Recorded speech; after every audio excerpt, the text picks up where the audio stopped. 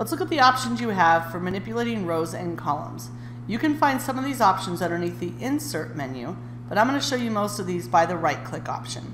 So to insert a row above row 3 here, I'm going to right-click on the 3 and choose Insert One Above. If you know you need to insert several rows, you can highlight several rows, and now notice when I right-click, my option says to Insert 7 Above. Columns work the same way. So let's highlight 2 columns, and you'll notice you have the same option to insert 2 left, 2 right. Also to delete. Delete would actually remove the columns completely. If I choose clear, it's going to just clear the content of those 2 columns. Let's undo that real quick. The other option you saw that we have is to hide the columns. This is sometimes helpful when you have a lot of data. So notice now column D and E are missing. If I want to bring that data back visual, I just left click on the arrow, and now those 2 columns have returned.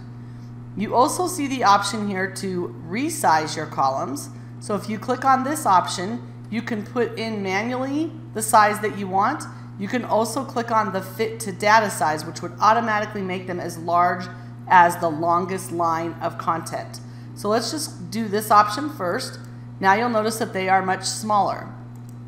To manually resize, you would put your cursor in between 2 columns. You see this double arrow.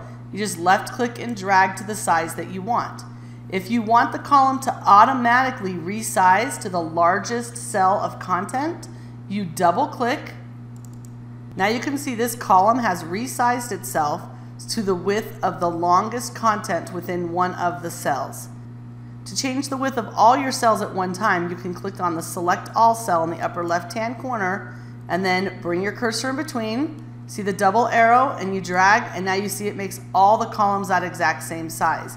You can do that same feature by just selecting a few columns, resizing one of them, and it makes those columns you chose the same size.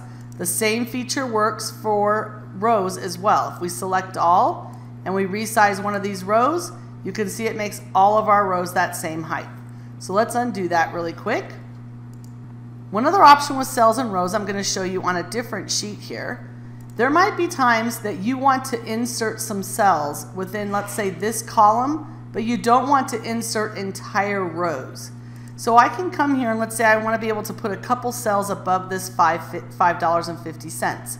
So I can highlight these 3 cells, right click, and now notice instead of insert 3 rows, I'm going to come down to where it says Insert Cells.